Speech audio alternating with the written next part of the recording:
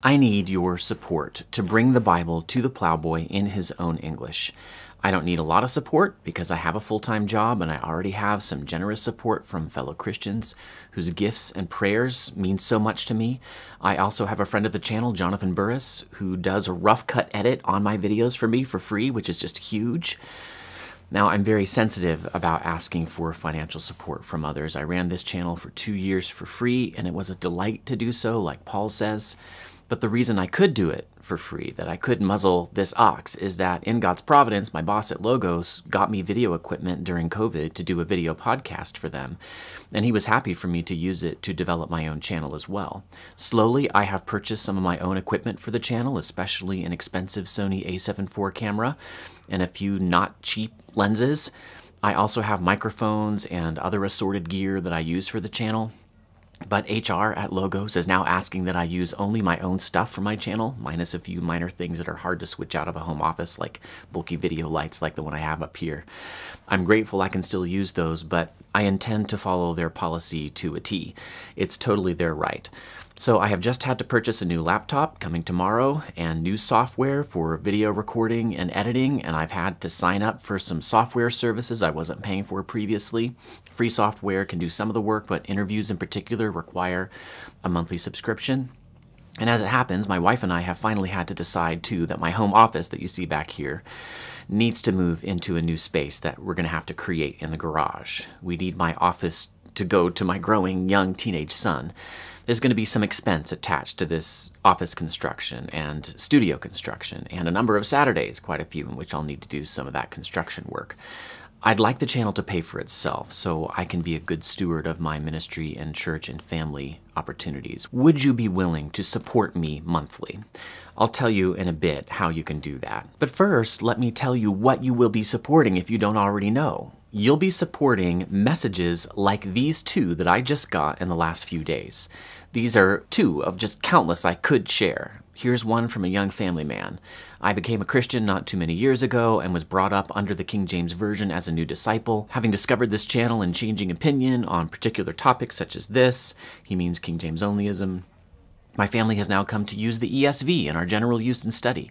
My wife and children in particular appreciated the change very much. They used to tell me how difficult it was to follow the preacher or to read to themselves because of the nature of the language used in the King James. While I personally still love and prefer to have a King James at my desk for reading and study, I also have the ESV to read alongside my family and for helping interpret things that I may otherwise miss. Thank you, brother, for all that you do. Your channel has been a beautiful blessing to our family. Notice that people who really listen and benefit from my videos know that I'm not condemning the King James Version.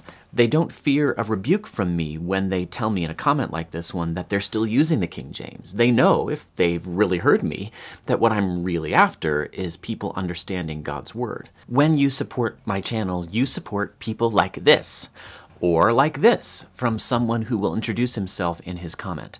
I get comments like this all the time. Hi Mark, thanks for accepting my friend request. I'm a youth director at a King James only church in name withheld. I grew up in a very conservative, independent, fundamental Baptist church and had influences from many proponents of King James onlyism in my life. I went to name withheld Baptist College, and I have many friends who went to colleges like West Coast, Heartland, Fairhaven, Ambassador, etc. But a couple of years ago, I started realizing that many of the King James only arguments that I had listened to multiple times from men like Ted Alexander, and he points out that when I was on the RFP, the Recovering Fundamentalist podcast, they played a clip of Ted Alexander preaching at Name Withheld Baptist Church. This brother says that he was in the audience for that conference and sat under college classes that Ted Alexander taught. He saw that these arguments simply didn't add up. I've been doing a lot of research, he says, on the King James issue over the past couple of months and just finished reading your book that would be authorized, The Use and Misuse of the King James Bible, a couple weeks ago. The catalyst that really triggered me to look deeper into the topic a few months ago was finding Jonathan Burris on YouTube and watching what he went through simply for pointing out a couple spots where the NIV translators were right. By the way, I would love to see an interview with him. And you shall, my friend, you shall. That's the plan. Jonathan is a good brother, and that story is really profound.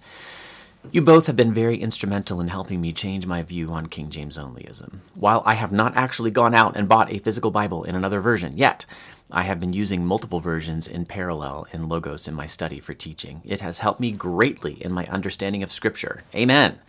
Thank you for your gracious spirit when addressing this subject. If you would have had the same spirit as many of the men that I grew up under, I would still be a hardcore King James Onlyist. Thank you for your work. It's making a difference. I know what it's like to be King James only. I know how hard it can be to come to realize that you've been wrong, and maybe sometimes even harder to realize that your trusted pastors and teachers and parents have been wrong, to insist on the exclusive use of the King James Version. I treat such people gently because I was one. I don't use sarcasm, and this is why.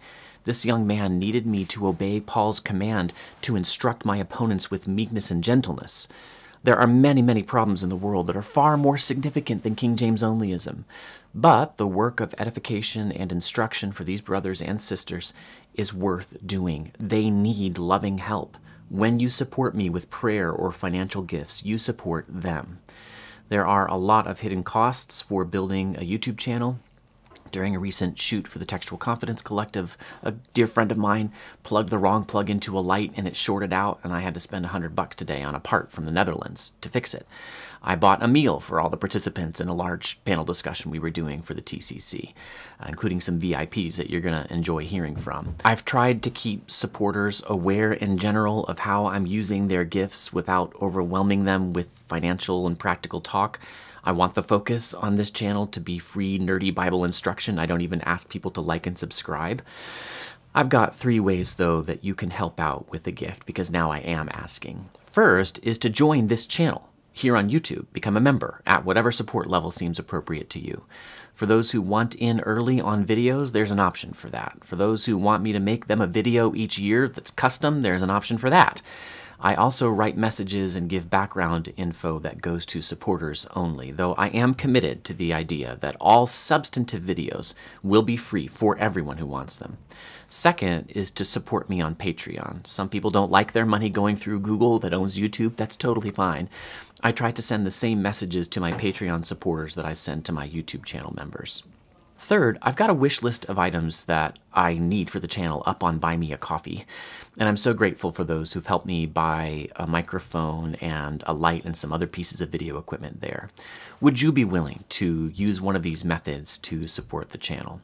I have a little informal ministry board of about 8 brothers who are helping me make sure I'm a good steward of what I receive, but mostly the proof of the pudding is in the videos that I make. You can see each week on Thursday what I'm doing with your support. And for those who can't give, I would love to get your prayer support, truly. I myself support financially just a few, I think it's 3 missionaries every month, a Bible translator and an evangelist and somebody else, a Christian Drug Treatment Center director. And I find it's actually easier to just give them money on, auto draft than it is to remember them in prayer. But either kind of gift is very valuable to me. And now I'm going to get back to helping that poor plowboy who needs the Bible in his own English.